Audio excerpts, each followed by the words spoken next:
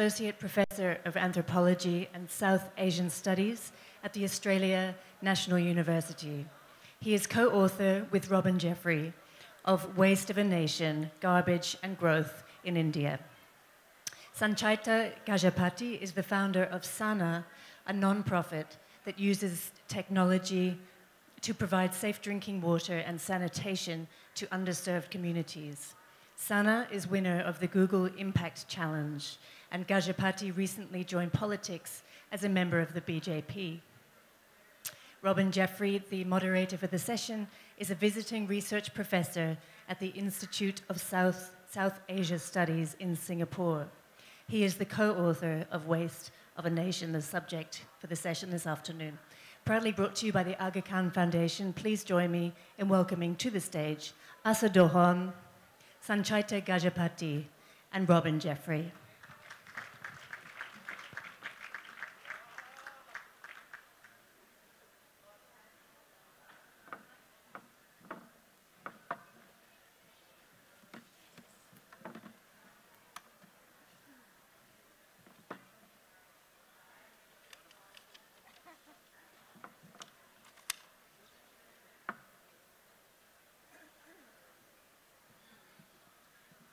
Good afternoon, and thank you for coming to a topic that may seem distasteful at first glance, but I think if you're here, it probably means you find the question of waste, Swachh Bharat, and so on as fascinating as we do.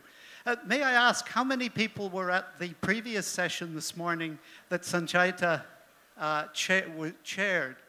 That's good. We consider you our friends, and we'll be looking for support from you through the rest of the 55 minutes. What I should also say is, you'll see that we're only 3 players today, and I was nominated as the umpire.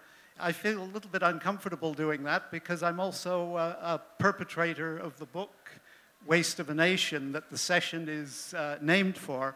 So among the 3 of us, we've decided that there will be 3 umpires and 3 batspersons, I should say. Sorry, batspersons.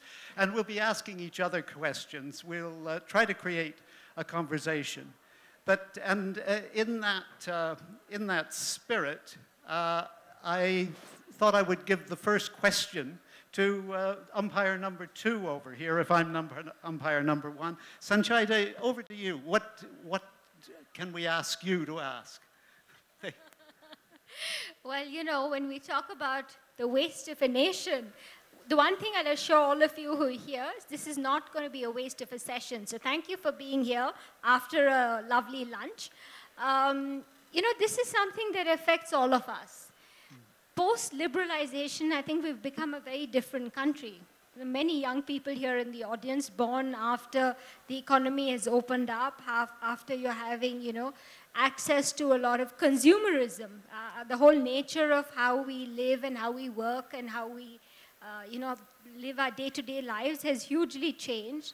And waste is something that affects our everyday life. Now, I work in a rural part of India, in the district of Visakhapatnam and in Delhi, which is also, of course, our capital. And I work largely in water and sanitation. And when we talk about waste, I think all these are intrinsically linked. So let me tell you what we do so that, you know, it will make a little sense to people. We work with the people who are absolutely left out of the conversation, people who are at the bottom of the pyramid, as aspirational as anybody else, and we provide them with access to safe drinking water and sanitation using technology. Because I believe that technology can transform lives. And we have worked in villages and in schools where we set up solar-powered water stations. We give people access to safe water. We use the wastewater in bio-toilets, which don't need any human intervention. It's a very safe sanitation solution that works on the ground, and try to create a self-sustaining ecosystem. Now, when we talk about waste, you cannot separate that from water. We have some 6,000 children who die from diarrheal-related diseases, and the main contaminant you find in groundwater is E. coli, which comes from untreated human waste. So when we work in water and sanitation, I've realized that you have to have localized solutions, and you have to train people and make them part of the solution. They're not part of the problem. So we train people from within the community to operate and maintain the entire system. We train plumbers, we train electricians, but we create a revenue stream for them so that if something goes wrong, there is money available for them to deal with any crisis. But most importantly, in the previous session, we talked about behavioral change. You know, how do we change our attitude towards waste, towards sanitation? Our waste is our responsibility. How do you get that mindset to change?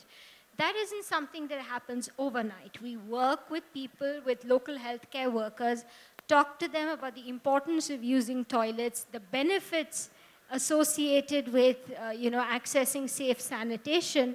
And these are things that happen very gradually. So on policy and on paper, we have some of the best ideas and the best policies, but at the end of the day, if it isn't a grassroots movement, a Jan Andolan, like the Prime Minister says, these things really don't work.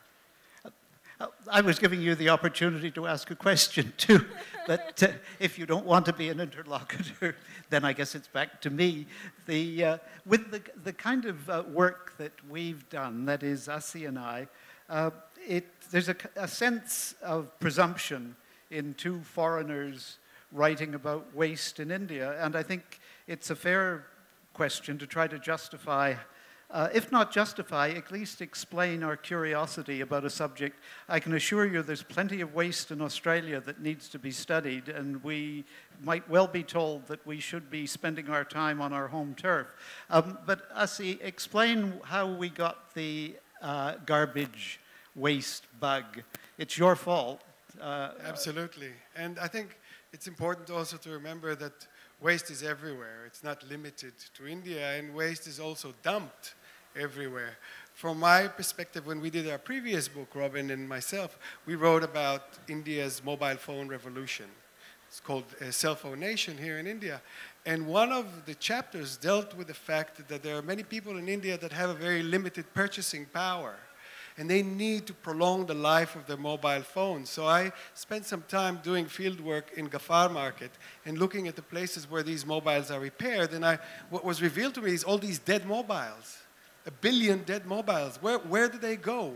Where does all this e-waste go? And I started tracking the people who bring all these dead mobiles to different places in India, one of which is in Delhi and Shilampur, which I visited. And once I visited that area and saw people cooking the mobile phone and extracting the valuable materials from it and being exposed to a whole slew of risks. I mean, something to remember about waste. There's a waste chain, but at the bottom of that waste chain are those people who are locked into dealing with it, and they're exposed to an inventory of risks, both physical risks, whether they're injured from glass or electronic waste, and contamination, but also social stigma. And these people might be the ones who are Dalits or landless laborers or poor Muslims who come to these slums and deal with our waste. And seeing the burgeoning electronic waste, both in Shilampur and Moradabad and UP, this kind of gave us the idea that, look, there's a problem here. We need to look at this more carefully. And as we began investigating this, was 2012, before Modi's Swachh Bharat, we decided that there's a bigger story here about waste in India. After all, as you just said, India, since economic reforms in the 1990s, has become an urbanizing country. 40% of the population live in urban spaces. Its population density is unlike anywhere else in the world. And people are enthusiastically embracing this kind of consumer capitalism, consuming constantly new goods, whether it's white goods, electronic goods, clothing. And then on top of that, you have the urbanization and the construction debris, and you have the factory effluents and industrial effluents. So it's almost a perfect storm of waste, which we tried in the book to kind of piece together. Yes, if one talks to people who deal with waste at many levels, the scientific and the engineering people will really categorize waste into different sorts, which have different kinds of quantities and different sorts of capacity for being reused. One of the biggest occupiers of landfill is not always our domestic waste, the waste that we all experience every day, but it's construction and demolition waste, which has to be dumped somewhere and often takes up a great deal of space. It can have value if it's processed properly, and it can carry great value, but again, too often it's dumped. Hazardous and toxic waste, as Assa says, the sorts of effluent that come out of the great factories of this country as it industrializes. This morning in the session Sanchaita was involved with, we were talking mostly about toilets and domestic waste, but of course an awful lot of liquid waste is not domestic, it is industrial, both pharmaceutical and the kind of chemicals that go with great factories, the poisonous chemicals that are necessary for manufacture.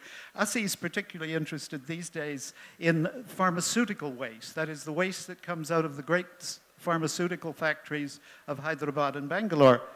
And part of the book, as we travel throughout India, what you see, and that's related also to e-waste, a lot of for waste to accrue kind of value, it needs to be stored somewhere, it needs to be on the move, and there's a lot of issues going on now with China blocking its waste, imports of waste, so a lot of e-waste is being dumped into other places like India. But another really revealing aspect of this is the pharmaceutical. India has become the pharmaceutical capital of the world.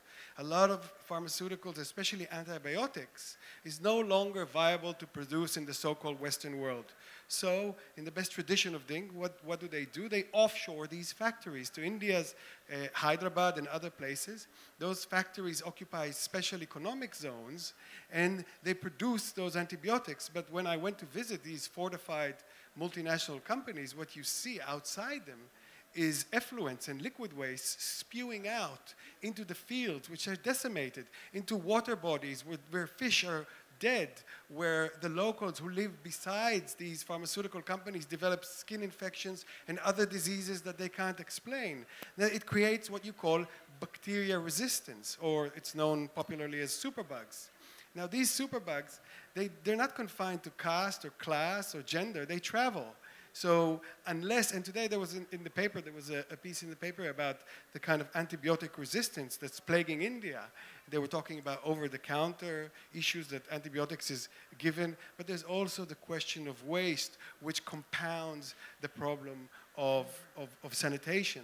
That, I think, takes us to the question of technology.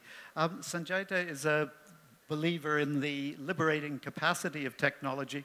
When we did the book, we really tried to put together what are an overview of the pieces of the jigsaw puzzle that are waste management. And we have a chapter in the book on technology, on the various sorts of technologies, particularly the search for the perfect toilet.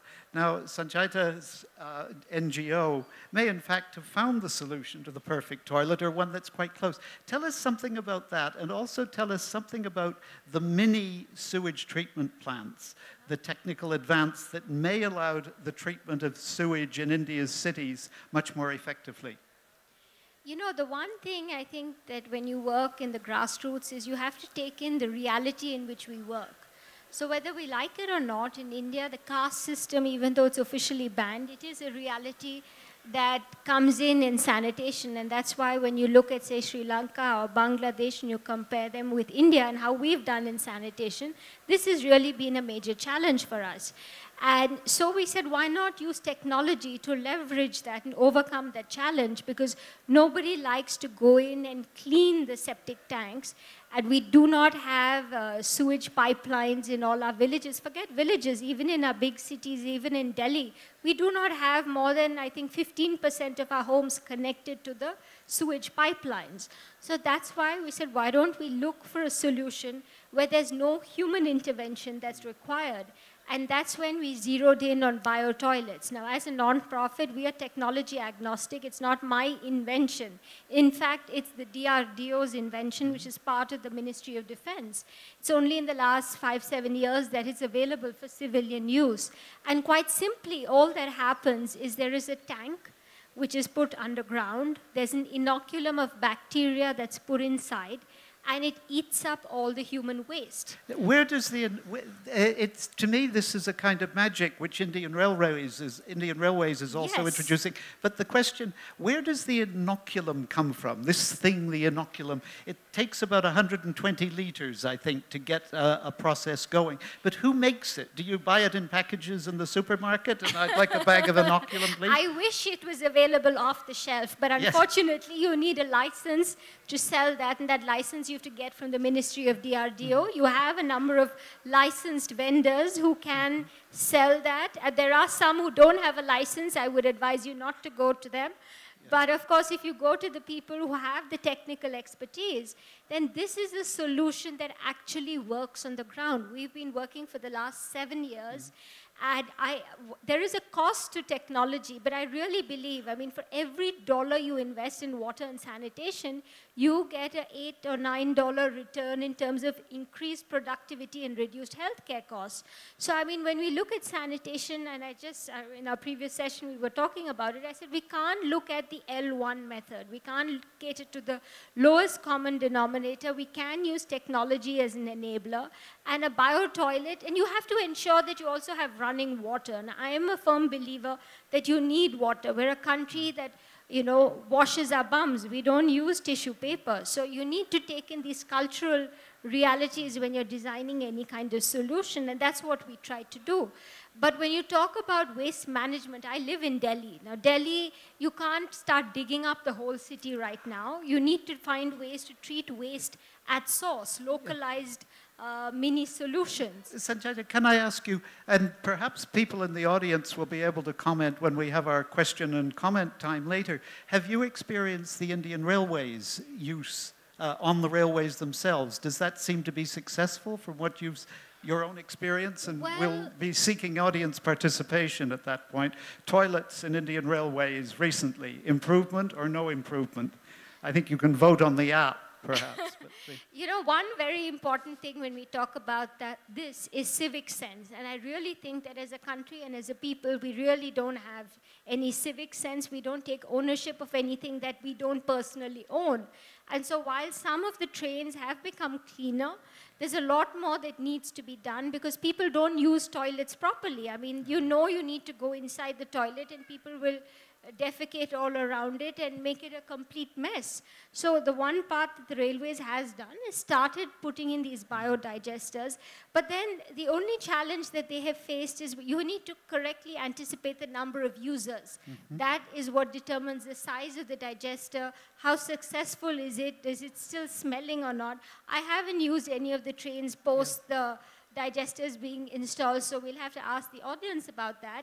But, you know, we're never going to have a clean country unless all of us also participate. Infrastructure and capacity building and community participation are all equally important. And Robin, maybe I might ask you this time. I mean, what do you think might be a well-honed way in which India can deal with the question of cleaning those public spaces? Is it a question of technology? Is it a question of governance?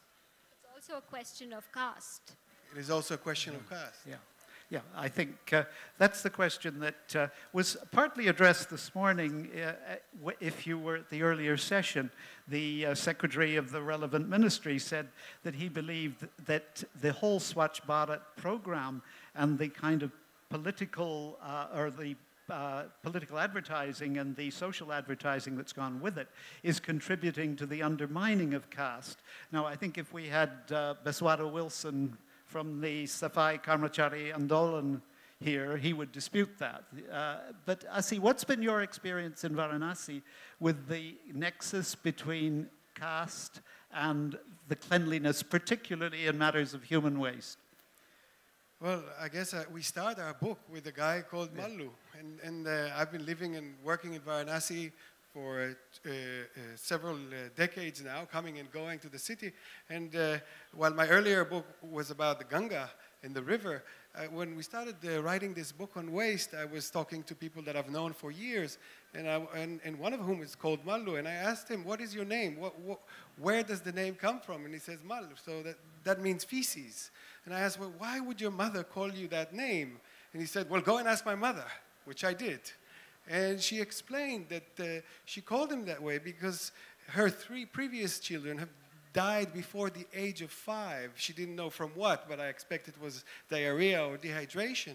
And the elderly people told her that she should name her son, her newborn, as feces and put him in the sewage so that he is protected because the gods wouldn't covet him, wouldn't want him anymore. So in a kind of paradoxical way, named feces protects you. It's almost a prophylactic. Right? Malu, fortunately, today has 3 kids of his own. But there are several cases like that where people on the ground, low castes, people who are disenfranchised, have to deal and experience waste in ways that we don't necessarily imagine if we live in gated community or housing societies. And the same holds, I think, in other places that we visited, whether in the slums of Mumbai or Delhi or even Trivandrum, where we saw people that are constantly grappling with this everyday human waste. It's not enough. You can't put septic tanks for people who are living in condensed areas. It just doesn't work. So that where do these people go and relieve themselves? Now the problem that emerges is that if you tag these people as stigmatized, who are practicing open defecation, but they don't have where to go, then it's one step before being criminalized. We know of instances where these people have been photographed, there was violence enacted upon them because they go to defecate in the open. And I'm not even talking about women. I mean, women have a whole slew of issues that they have to deal with urinary tract infections when they don't go to the loo. I mean, you might be more... Yes, I mean, women and girls are the most vulnerable. I mean, I'm not saying men don't need toilets. We all do. But when you talk about girls staying in school, very often by the time they hit 13 or 14 and hit puberty and they get their periods, they stop going to school because they don't have access to adequate sanitation. And not only, I believe we can't talk about sanitation without talking about water, because at the end of the day, if we want to improve the health metrics of the country, both of them are intrinsically linked. Yes. And you want to come in? Yeah, I think the water question is absolutely crucial, as you've alluded. There were those devastating figures that came out in 2015, which showed stunting amongst Indian children was higher than that among Bangladeshi children. And I think that gave an added impetus to the Swachh Bharat campaign, because these were international figures. Stunting means that babies are simply not growing at the rate they should. And the explanation for this is very often intestinal parasites, so that when a baby is growing, it's got parasites in its tummy that are eating the nutrients that should be building bone and sinew and making a strong baby. The surveys were showing, I think, 39% of Indian babies were stunted. Only 36% of Bangladeshi babies were. The Bangladeshis, of course, loved that. It was in the Star of Dhaka regularly that they had scored in a social indicator over India. But that stunting seems to be, if we go back, there's been a book released in the last year in India by 2, again, foreign scholars called Where India Goes, which makes this case, tries to make the case very strongly, the connection between bad water and stunted babies. And of course, infant mortality goes with stunting. If a baby is going to be stunted, it may also die under the age of 12 months, or a child under the age of 5 years. So this is just to reinforce Sanchaita's point about the crucialness of water. But Sanchaita, what are the prospects for improving the distribution of good water, particularly in areas you've worked in and even more difficult areas? Well, you know, it is difficult, but I believe that with every challenge there is an opportunity. So when you talked about caste, going back to that, water, I believe, is the carrot that we use when we want to deal with sanitation. So we work in the Dalit community areas, and we say that we'll set up the entire drinking water and sanitation system in the Dalit community area, which we face a lot of resistance initially from the upper caste, saying that they don't want to come into the Dalit area to collect water. But then this is one of the steps where you can have gradual reform. That is how your barriers, caste barriers, get broken down. And when you talk about water, I believe that, we need to optimize the water that we have available, and that is, like in the toilets that we use, the secretary just talked about using toilets which use much less water. So we use on an average 1.5 liters per flush versus what we get access to in the larger cities. So I mean, water certainly is a very important issue, but the other way of addressing water is looking at untreated sewage. Look at what Singapore's done. That's what we did in Delhi in 2015, where we treated raw, untreated sewage and converted that into WHO standards, safe drinking water. Because I really believe that unless we look at recycled water as an important element, we're never really going to be water secure. But I mean, unfortunately, the project was successful, but it, in a sense, hit a dead wall because there's a huge resistance about drinking water whose source is literally sewage or shit. And that is something that we hope will change in the months and years to come. Yes, and I think as you rightly said this morning, what you can do in Singapore, it may have been Mridula Ramesh, but what you can do in Singapore, you can't necessarily do in India. Mrs. Gandhi once told Lee Kuan Yew that unlike him, she was running a country and not a shopping center. So Singapore is different in that way, but new water, it's called new water, is available in bottles, and that's pure sewage and literally purified sewage, and a great deal of the rest of the recycled water goes into industrial purposes, as you say. I think another very important thing that today I was reading the paper in the morning and I saw that Jaipur itself is dealing with the question of demonstrating that it is engaging with Swachh Bharat, and it's failing to do so. I mean, when you think about sanitation, when you think about public spaces, how do you maintain people's investment in this project of Swachh Bharat? I mean, clearly, Modi's project of Vikas and progress is important. The biggest diaspora in the world, the Indian diaspora, wants to see an India that looks like other countries. But on the ground, what do you think the way in which you can engage the population to understand that these public spaces are their own public spaces and they should be invested in it? I'm just, in fact, coming from Varanasi, from the Pravasi Divas where I was speaking, and I agree with you when you say that we have the largest diaspora, and when they come back, hopefully they want to give back to their country and to their roots.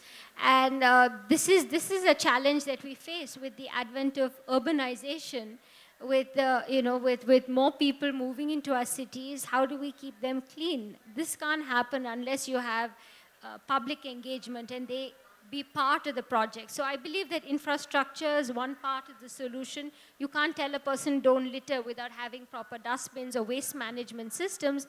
And many of our municipalities are really grappling with the kind of waste that we are creating. But some of them, on the other hand, like Visakhapatnam, has done a very good job. So at the end of the day, it's about people coming together and coming forward.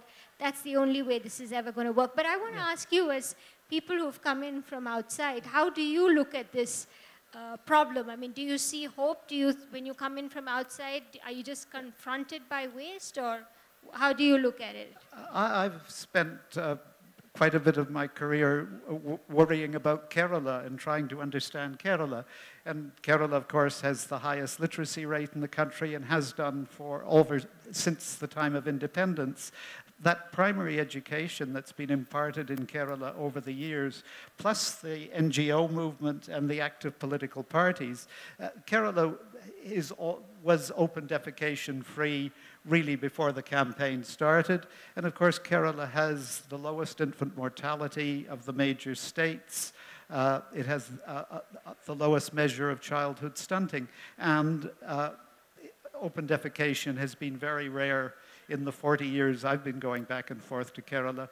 Now I think overwhelmingly open defecation free. So I'm thinking that primary education, as it improves, and it's, again, we've heard it said this morning, there are targeted districts across the country that are not described as backward, they're described as aspirational. There's nothing like being aspirational. It's a great word for making everyone feel better. The important thing is there are policies trying to target particular districts. But one of the most important elements of the target is primary education. If you can educate particularly girls to year 8, you build fine homemakers, you build people who are able to understand the importance of clean water, of boiling water, of purifying water, and more important, in the Kerala case, as we know, Malayalis have a reputation for being very stroppy and demanding people, and it's a reputation to be proud of. You demand clean water. You say to your MLAs and your local municipal councillors, we want clean water, and if we don't get it, we'll make your lives as uncomfortable as we poor citizens can. So I think primary education holds out a lot of hope for these districts. Absolutely. I think that another thing to remember is that India is such a, you asked what draws us to India. India is a diverse place. It's a fascinating place on so many counts. But also when you talk about waste, in different parts of India, waste doesn't behave the same. No. If you think about human waste that's exposed in tropical areas like Kerala, it's very different than human waste and what happens to human waste in Rajasthan, which is starved of water, or in UP, where the population is very condensed with over 200 million people. So it's important that these things, that technology as a wholesale will not operate the same across India. It's important to cater it to the particular places. Yes. Yes, you can't have one solution for the entire country. That'll just never work. You need to have your grassroots people working in the panchayats, in the districts, to have the freedom to decide what works best for them. So Visakhapatnam, where I work, which is where the water tables are very high, the twin pit system is perhaps not the best solution because very often the groundwater level gets contaminated and it just doesn't work. During the monsoons, you have flooding. So perhaps what will work in Rajasthan versus Kashmir versus Andhra is not a one simple solution that you can just directly replicate. You will have to look at local factors before you do that on the ground. Yeah, Sanchaita, I'd like to pull our conversation back to what you're saying about local solutions and the role that local government is expected to play in creating a clean India. It's my view, we have a chapter on local government in our book called Local Government and Limitations. And local governments in India have the splendid attribute of having been recognized in the Constitution. So it is constitutionally illegal not to have duly constituted local governments in every area of India, rural and urban. That's not the case, I think, in most of the other English-speaking democracies, certainly not in Australia. Local government is a creature of the state government.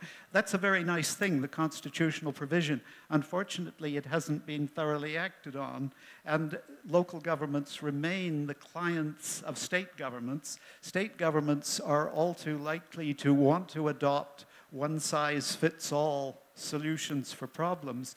Local governments are underpowered for the kind of work that is expected of them in making the country clean. It's their job to keep their neighborhoods and their cities clean. It's not that they don't have the potential to raise funds, but they often lack the authority to do it, and they lack the authority to act on their own, to be responsible for their own decisions. The CEOs of the major cities are members of the Indian Administrative Service. Elsewhere in the world, local governments have the authority to advertise for a chief executive officer, to accept applications, and to decide on someone and offer them a 5-year contract. People make careers in local government. It's a highly specialized area of public administration and policy. Too often in India, it's treated as a place where state civil servants may be deposited if they're sometimes not very good at their job. It's not, I think, a cherished role for an Indian Administrative Service officer. It might be a role they play on their way up the ladder. But the notion that local government is both a powerful, well-rewarded and respected area of life that one could dedicate one's life to in some ways, I think that's absent, and that makes it very difficult for the fine officers you do find in local government. And there's some absolutely wonderful people one meets going around the country talking to people engaged in waste management, terrifically dedicated people with great ideas and good science behind them. There aren't enough of them, and they're not rewarded or recognized sufficiently, it seems to me. What would you say, though, Sanchaita? Here I'll have a different point of view. Let me Yes. share my experience with you, and it's been now 7 years. I'd say a reasonable amount of time for me to have experienced various kind of people to have worked with. Now, we work with the local government, and when I talk about the government, I talk about the sarpanch, the panchayat, and they do have a lot of power, and we make them part of the entire process from day one, which is to begin with, identify where we should actually implement the solution. And initially, I remember it used to take us time to get them on board. But once you have a few success stories, then they are as interested in ensuring that there are good projects in their villages and in their communities. So, I mean, I guess, or maybe south of the Vindhyas, there's a little more political commitment to development issues, because I work in Visakhapatnam, and I can tell you, I've worked in over 30 villages now. We largely work with women sarpanches, and the experience that we've had with them is encouraging. Yes, there have been challenges, but when you talk about working with government, I think we need to go at the bottom of the pyramid and say we have to work bottom up. Yes. Not working with ministers and secretaries. I mean, they create policy, but at the end of the day, they don't execute anything on the ground. Ward corporators in the cities and sarpanches in the rural panchayats. Huh? Yeah, yeah. And I think this is a critical point, because what you're saying, to me, illuminates the point that you have to partner with local government and the people on the ground, not as receivers of benefits, but as people who would do something meaningful to deal with waste, not only sewage, but also material waste. When we were working in Pune, we met some remarkably committed NGOs which are working with waste pickers, who are landless laborers from that area, and who come to the city as part of the internal immigration process, and the first port of call for them is to collect waste. Now, these people work in the informal market. India's informal market overwhelmingly is resourced with these laborers, informal laborers, this army, reserve army of labor that deals with waste. How do you incorporate these people in a meaningful way to engage waste so that it becomes productive, that it gains value, that it rewards them with dignity, that they have protection gear? And one of the examples that we saw was this NGO, which did it very successfully. But then a new municipal commissioner comes in, and for him, it's all about the bottom line, and he wanted to get contractors. And so he got contractors who mobilized the waste in Pune according to weight. And that was the bottom line for him. And then he said to the people, you don't get any more holiday pay. I'm not going to give you gloves or boots or anything. All I care is that you collect as much waste and we get it to the landfill so that it makes money. So unless you get these contracted to be as committed and as partnered, these things won't be successful. The last point we'll make here before we ask for your participation, let me ask you, Sanchaita, the civil society movements, NGOs, one of the great strengths of India, it seems to me, are that there's still plenty of space for active NGOs. Not the case in most countries in the world today. But do you, as an NGO yourself, do you talk to other NGOs enough? Do you get together to discuss these problems? No, I think there's room for much more collective effort that we can all put in together, because I think that, you know, when everybody works in the same direction, you get that much more strength and power to actually be the change you want to see.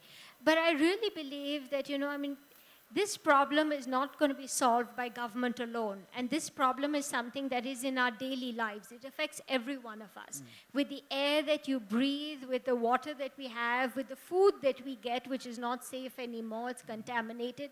Waste is entering our life from every imaginable angle.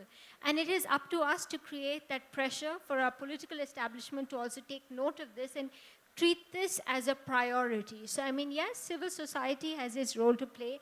As non-profits, we have a role to play in engaging with them and mobilizing them as a force to reckon with. And there is a lot more that we can do. Well, we're going to go to questions and comments now. We're going to start from the back. We've been given a protocol. Oh, there's a lovely question at the back. Right, that's it. We'll start there and we'll work our way to the front. Yes, please. Not too long, though, please, sir. Hi there. So I've been running a software company in Bangalore for about the past 6 years. It's relatively small. It's about 7 crore. But almost everyone else I know in Bangalore runs a similar sized company. None of these companies have anything to do with waste management or generally anything to do with NGOs. Everyone has this concern. And on an individual level, it's very difficult to do anything. Corporate-wise, we all compost, we all segregate our waste, we all try to educate all our staff, and it feels like a drop in the bucket. For corporations like ours, what would you suggest is the best course of action? Where can we put our money? Where can we act?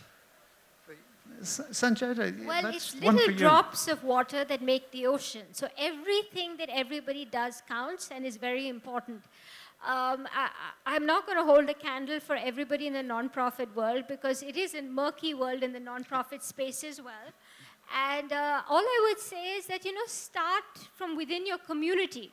That's the best place to start. So whether it's at work, whether it's in school, whether it's your neighborhood, deal with waste, compost, segregate waste, empower people around you, and that's perhaps the best way to start.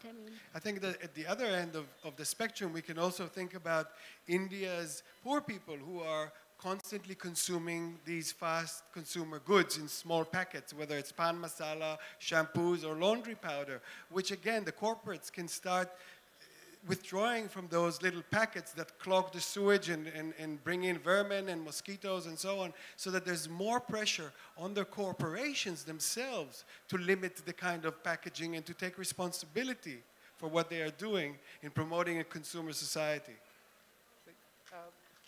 Let the gentleman in the red turban, and then, sir, then let him go next. Then we'll follow in the white. The gentleman in the white. Okay. Thank you. How would one create more civic awareness and civic pride to clean India? Would it not be possible for a chief minister to say, we are going to have National Cleanup Day, and every corporation in Jaipur, every policeman, every civil servant has got to go out for 3 hours and pick up rubbish, and have the chief minister leading it to really bring about this message? Because it strikes me in India, unless it starts from the top, but of course it has to be adopted by a politician who shares your vision, but unless something like that happens, all of these small NGOs we just heard will do their great work, but the big message will never come through. So I think you've got to preach to the most senior politician, make it an election winner. We've cleaned up Jaipur, something like that. We both want to say something about this. We were having a conversation before we came, and of course Narendra Modi, Sanchaita has just joined the BJP. I would not be a BJP voter if I lived in India, so we come from two different political perspectives, perhaps. But Narendra Modi is the first prime minister that we were able to locate who was ever photographed with a broom making a political statement by sweeping. Now, sure, these are photographs taken for political purposes, but he has done more, I think, than any other prime minister to push and push on this notion of clean India. And the kind of statewide activity that you've suggested, I suspect if we looked over the last 5 years, we'd find some states had done exactly that. But I couldn't put my finger on one. But Sanchaita? Yes, I agree with you. The power, we forget sometimes that symbolism is also very powerful. And that picture of a prime minister holding a broom talking about waste management in a country which is deeply caste-ridden is a very, very powerful image. And when you talk about, having senior officers go in or chief ministers go in, some of them have done that. In fact, we have a very dynamic water and sanitation secretary. His name is Parmeshwaran Iyer. From Iyer, you know what his caste is, and he goes into the sanitation pits and cleans it himself, leading by example. So there is a lot that has been done. There's a lot more that needs to be done. But sanitation in India is such a complex subject. Waste management has not been priority. at least now we're talking about it. I'll give you one little example. I started my work in 2011. And up till 2014, whenever I'd reach out to a corporate saying, come and support my work, give me some, fund my projects, they would say, oh, we would love to fund your water part of it or the renewable energy part of it. But sanitation, are you crazy? It's a terrible brand association. We're not going to give you any money. Post 2014, at least there's more money coming into the sector. It's a long road ahead, but at least we're on that path. And the gentleman, the very patient and kindly gentleman here in the red turban. Please use the microphone, sir, and not too long, but something to the point. Thank you. Yeah, okay. We have got Jaipur, address to all three of you. I'm from the International Emergency Management Society. It is a non-profit, and we got Jaipur selected as one of the 100 resilient cities pioneered by Rockefeller Foundation. And I've been working for last 5 years, proactively and pro bono, but there have been 4 mayors, there have been 7 commissioners, and the project is not moving unless they sign. It is pending for an MOU unless they sign a chief resilient officer whose salary will be paid by Rockefeller Foundation cannot be appointed. So can you people guide me, or some people of you who can join to make the Jaipur city resilient against shock and stress. Stress is daily living, including garbage. Thank you. Thank you. I think I'd like to put a question to the audience, too. Has anyone traveled on Indian Railways where the new toilets are in use? Not a single person. That's many Indias in India. Yes, yes. Then, further questions. The lady back here, yes. Can you see on the right-hand side with the nice scarf? Yes, that's the lady. Yes, yes, please. I have traveled. Could you put the mic? I have traveled. Yeah. You were asking who has traveled. I have traveled. Yeah. And the new what, toilet. Yes, what was your experience? It seemed same as the earlier one. It was cleaner. But the one who is using it, there's no difference. Okay. The bio toilet, right? You're asking about the bio toilet? Any improvement? Yes. Yeah, it was cleaner. The superstructure of the latrine is cleaner. Yes. Okay. And of course, the advantage is that human excrement isn't dropping onto the rails, or indeed human nitrogen. The one who is using the toilet, it's not for them, I guess. It's about the environment, the people around. Indeed, yes. But if you're asking about my experience of using it, it was same. Thank you. That's great. Let's see, anybody else at the back? The gentleman here with the scarf, then? Yeah, hi. Thank you. I run a company into solid waste management for past 10 years.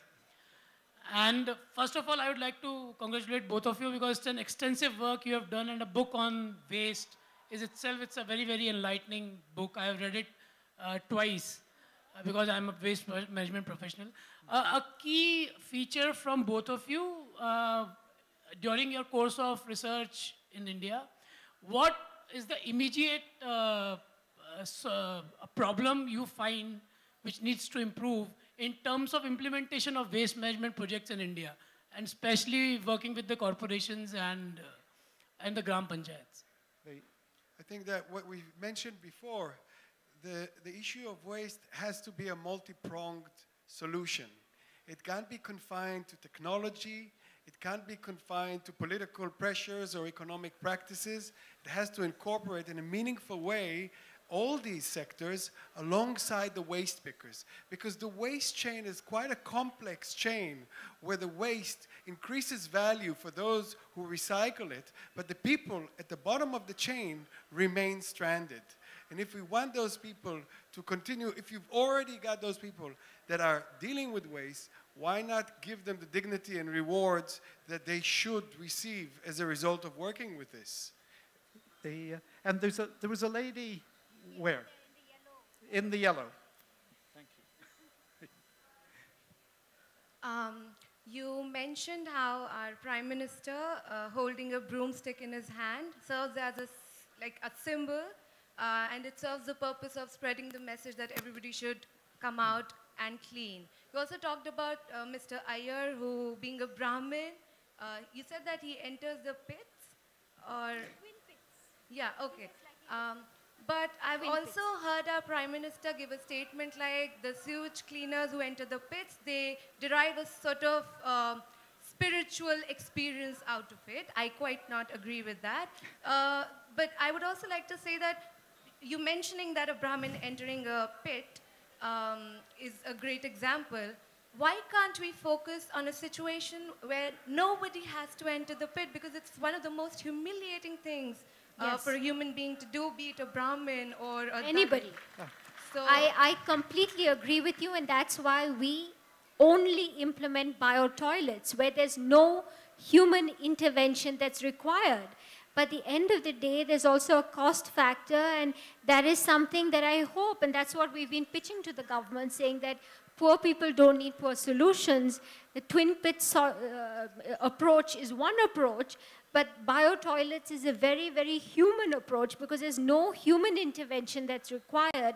And just to give you a little bit of clarity on what you said, when Mr. Iyer enters the pits that you are talking about are actually the septic tanks, which it is banned for human beings to enter septic tanks in the sewage pipelines, and that is something that is completely unacceptable. What the sanitation secretary is talking about are the twin pit systems where the human waste goes into one tank, it is kept sealed for a year, then it goes into the second tank, and the first tank, whatever's gone in, is manure. So it's no longer unsafe for a human being to come in contact with it. But I agree that when there is a technology that is available, why do we even need to do that? I'm fully in agreement with what you say, and I do hope that not only government, even the corporate sector, even the private sector, who's very much part of the sanitation movement, they also rise to the occasion, because very often we turn to government for everything. There is no magic wand that they can come out with. They can't solve all the problems. Industry also has a role to play, and unfortunately I find it very disappointing, but I really don't think industry has risen to the occasion and set their own golden standards, and that's... I'll just add to that, that I think it's a very important point that you raised. We don't I don't think that we should promote the ideal Bhangi type that gains some kind of spiritual knowledge from the practice of diving into these pits in any way. I think that Ambedkar's view is far more pertinent to what's going on in India now and the annihilation of the system. But there is also the reality, and in the course of the work that I've done, I've worked with people who dive into these pits without any protection, and there's people that are dying from the methane that is in the sewage. 5 every week is the latest statistics. These things should be removed. But at the same time, technology alone won't save the situation. You have to incorporate these people who have the local knowledge of what to do and how to do it in the most effective way, and in that way you can solve it. And the gentleman down here, yes, who's been very patient. Thank you. Myself is Umesh Prasad Singh from the University of Calcutta. I'm a creative writer. After listening to both of you with rapt attention, what I felt that it is collective effort and the collective responsibility combined together. If we have these two with scientific temper, this solution, what we are discussing about cleanliness and all that, can be solved. This is what I feel in the sense of... Thank you. I think we have time for what will probably be one final question. The gentleman here who's very quick. We haven't done gender balance very well. A very good evening to you, sir. I'm Rajiv. I'm an ex-investment banker.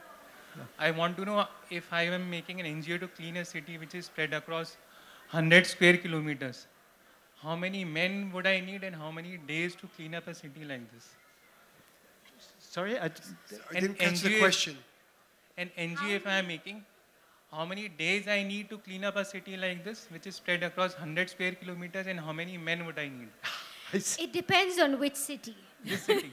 100 square kilometers with a population of around 30 lakhs. No, what I said Which is is it less depends on which industrialized. city. I mean, it's very... I'm not dealing with any industry, which is less industrialized, only the bio-waste we are talking about. Only the fecal matter which should be properly managed. It's very difficult to put a number like that. All I can say is that, you know, Visakhapatnam is a city, Indore is a city. You have so many cities. Each city has its own challenges. I've just come back from, you know, I mean, you look at Jaipur. I don't know very much about the waste management system here, but in Delhi, everybody is grappling with that. And I don't think a non-profit can aspire to solve that. You can play a role in it, but at the end of the day, it has to be a collective effort of the municipality and non-profits and citizens and industry. I don't think we should be under any illusion that we can go and solve it, though it's nice to be optimistic.